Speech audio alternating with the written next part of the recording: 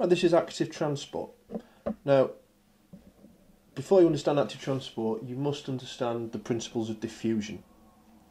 So if you're not sure on that, you need to check up on it and make sure you're clear on what's happening. What we've got here is a close-up of a cell membrane. Okay, so if we were just looking at a part of the membrane, this is what it might look like. So our green bits here represent the membrane, and notice that there are gaps, if you like. It's permeable, it will let some substances through. So some of our small substances, perhaps things like oxygen, carbon dioxide, are free to diffuse in and out.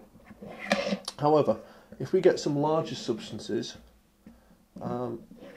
they can't simply pass through the membrane. And another problem we have is, if we wanted something like, for example, glucose into our cells, then if we just left it to diffusion, we'd have a problem, because glucose would diffuse through, but once it reached an equal concentration on both sides, outside the cell and inside the cell, we wouldn't expect diffusion to be work anymore. Certainly no net diffusion. In other words, whatever was diffusing in, the same amount would also be diffusing out. Now, sometimes cells need to build up a concentration, and this is how they do it. So here's our cell membrane. This structure here is what we'd call a carrier protein, and it sits in the membrane.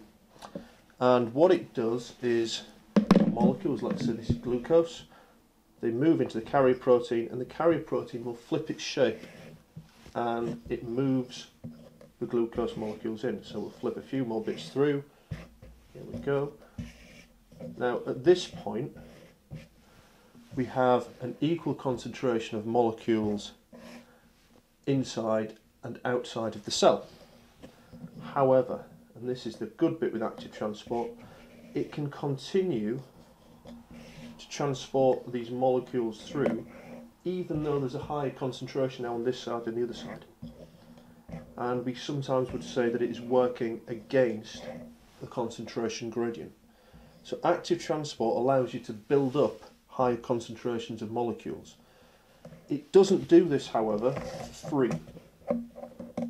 In order for this to work, you need the presence of energy, and the energy comes in the form of a molecule called ATP, which is the universal energy currency of all your cells. If you like, it's a battery that fits into all of your cells. It's a bit more complicated than that, but you can think of it like that for the moment. So ATP releases its energy to the carrier protein, and it flips the molecule through. ATP releases energy, or usable energy, to the carrier protein, it flips the molecule through.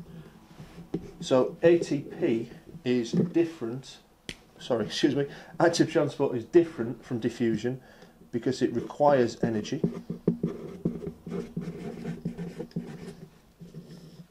and it can move molecules against the concentration gradient.